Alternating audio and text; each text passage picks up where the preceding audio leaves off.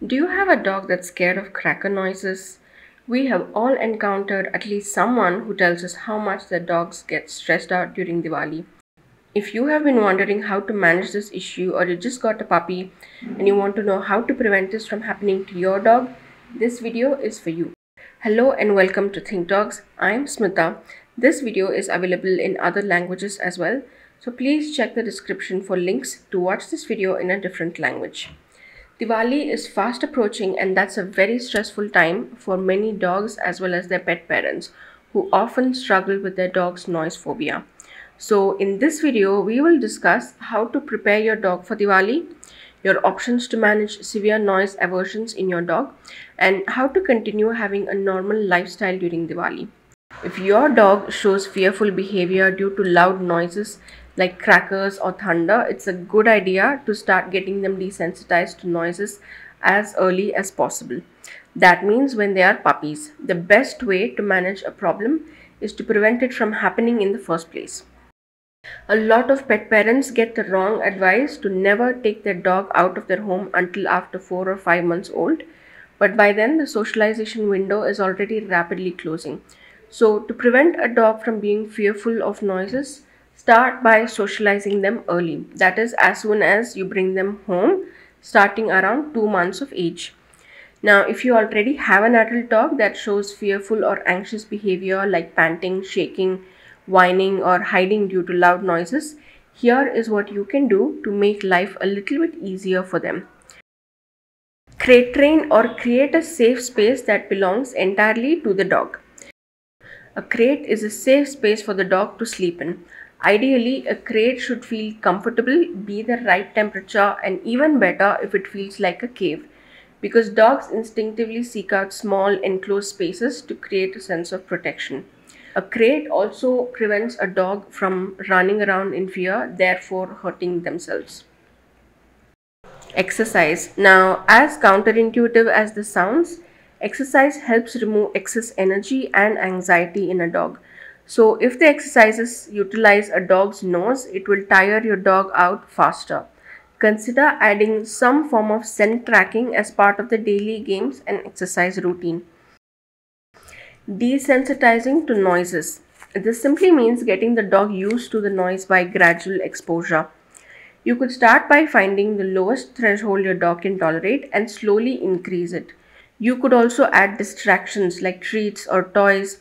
Add distance between your dog and the source of noise and slowly bring it closer. This process should always be done very slowly over a period of several weeks.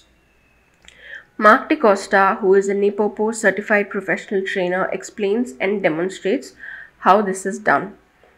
Please note there are several steps to this apart from what has been demonstrated. Work with a professional dog trainer to get your dog desensitized to sounds.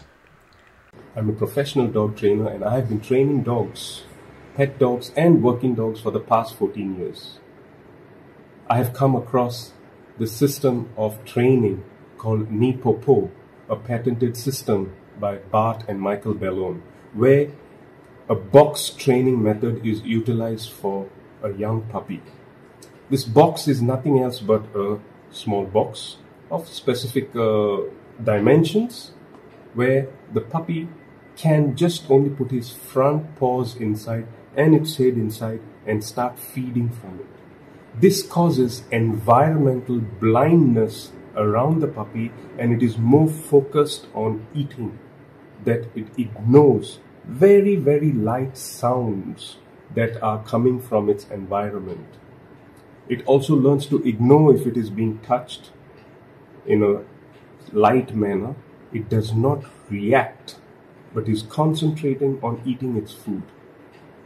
As time grows by, we put in more and more criteria into this system of box training that the dog learns to totally avoid any kind of environmental sounds, which we can define as stress to the dog at that point of time, and it becomes into a confident adult.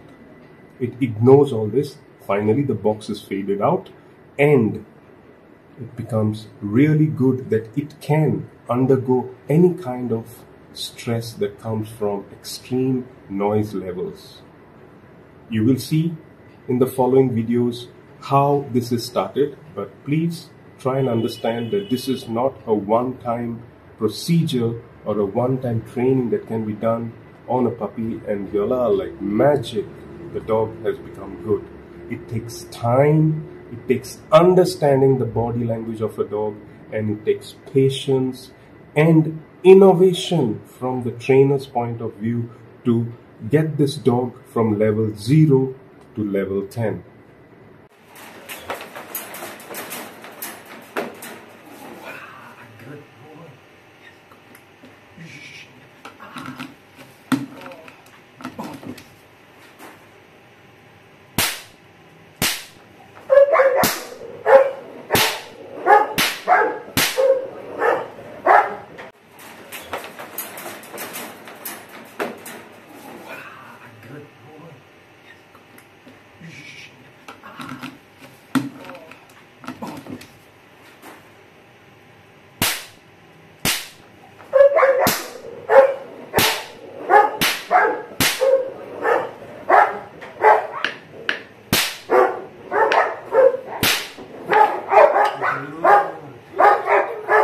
Most cracker noises usually start during the day and intensify during the evening, so consider feeding and walking your dog much before the noises start.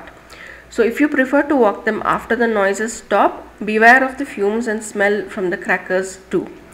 Remember to always make all food and lifestyle changes very slowly. For example, if you walk your dog at 7 a.m. in the morning, walk them at 6:30 a.m. for a few days and then 6 a.m. and so on. So by the time Diwali starts, they should be able to go out and walk by 5 a.m. or whatever time you think is most feasible for you.